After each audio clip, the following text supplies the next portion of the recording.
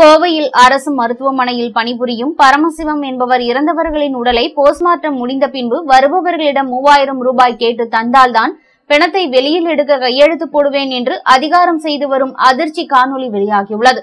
ஒரு சிலர் பணம் இல்லாமல் குறைந்த பணத்தை கொடுத்து உடலை கேட்டால் அவரை தகாத வார்த்தைகளால் திட்டி உடலை கொடுக்க மறுக்கிறார். அருகில் காவலர் இருந்து நடப்பதை அனைத்தையும் வேடிக்கை பார்த்துக் கொண்டிருக்கிறார். இவர் இதற்கு முன்பு இதே புகாரில் சிக்கி மறுபடியும் பணியில் சேர்ந்தவர் என்பது குறிப்பிடத்தக்கது. இதுபோன்ற சம்பவங்கள் ஆங்காங்கே நடைபெற்று வீடியோ ஆதாரங்கள் வெளிவந்தாலும் அரசு நடவடிக்கை எடுக்குமா என்பது கேள்விக்குறியே.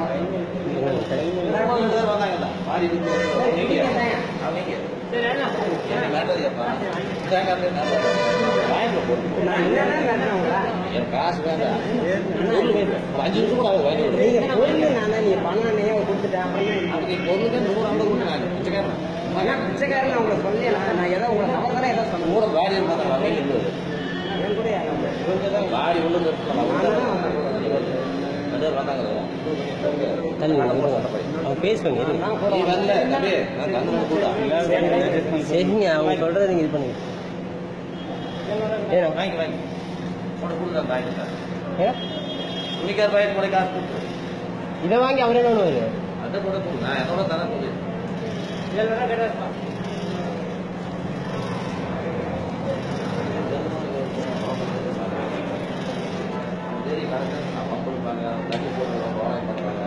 நம்மள அவங்க மாறுவோம்.